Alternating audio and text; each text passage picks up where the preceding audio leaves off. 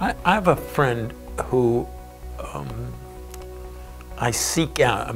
He's not particular. I don't know what it is about him that somehow when I talk about things that are bothering me or what's going on, maybe it's sometimes his non-answer, just helping me unload, is a way of making things better. And so maybe what I should be considering is not what I say to someone, but how I listen to them.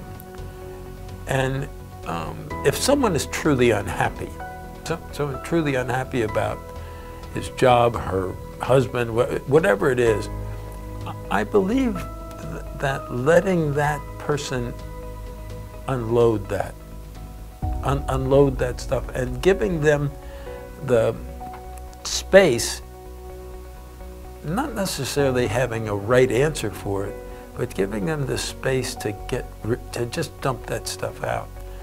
Maybe, just maybe, in their own expression, they can hear themselves and they can say, I probably shouldn't think that way.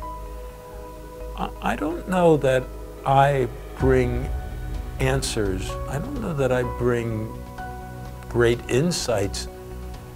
What I would aim to bring is a space where you can say the most outlandish thing you can think of, where you can say your deepest fears, the things, and you can say them, and I don't necessarily even have to understand or accept them, because I've been in situations where I've said to people, wow, I've never thought of that. So even the courage to say that, and I'm sure that we all have these filters. I'm not going to say this, I'm not going to say that, it's inappropriate, blah, blah, blah. But the more the other person feels free to express those crazinesses, I think there is something there that allows situations to be diffused.